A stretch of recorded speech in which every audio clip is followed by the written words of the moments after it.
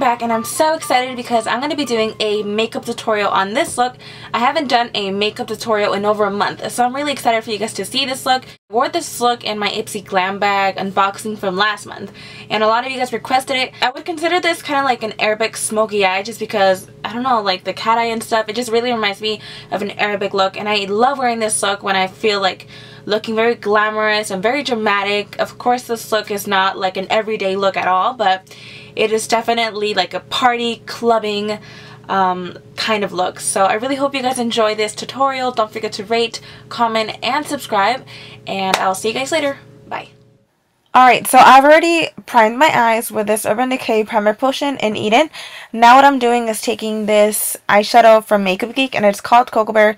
You guys know I use this shadow for every look. I'm going to be applying this on my crease with a fluffy brush and just really make sure I blend this out. This is going to work as my transition color. So like I said, you want to just apply this on your crease. And now I'm going to be taking my Lorac Pro palette, and I'm going to be taking the color Sable. And I'm going to be using a smaller crease brush for this.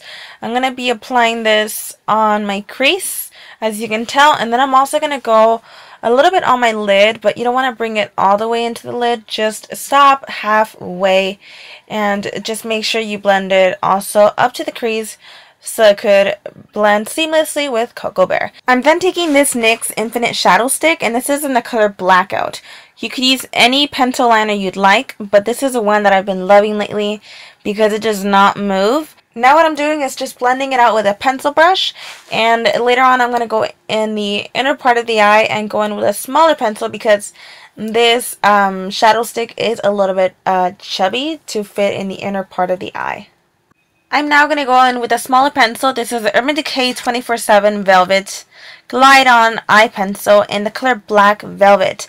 And what I'm going to do is just tightline my eyes. I suggest you don't skip that step. I used to be the person that would never tightline my eyes, and believe me, now that I do, I see a huge difference. It just makes your eyes look a lot more darker. I can't really explain it, but it makes a big difference when you tightline your eyes. Just do it. And then I'm going to be taking that same pencil and applying that in the inner part, and then going over the rest of the lid just to make it a little bit more darker.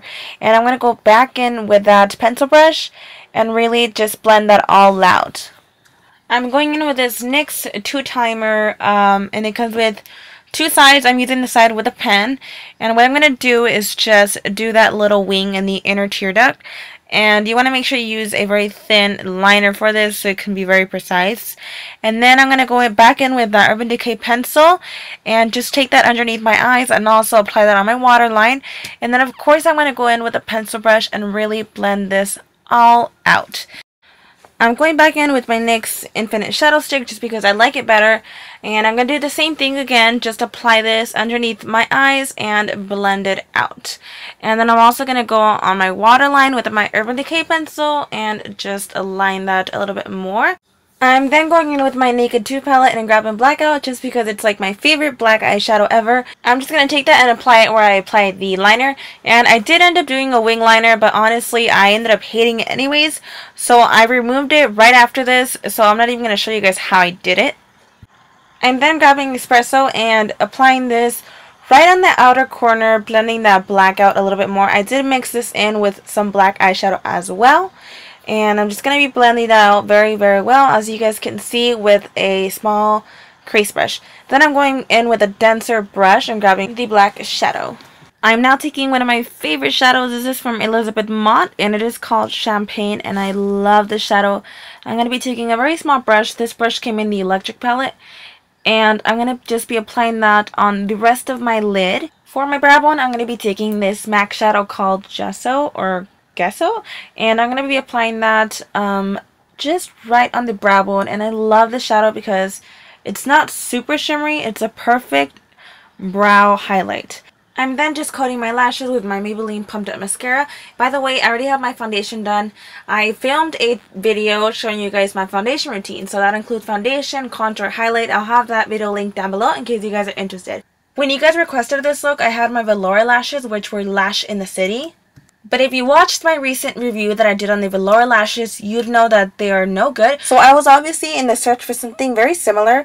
And then the other day I was at Walmart and I came across these Revlon lashes. And these are V92. It doesn't really have an exact name. It's just a V92.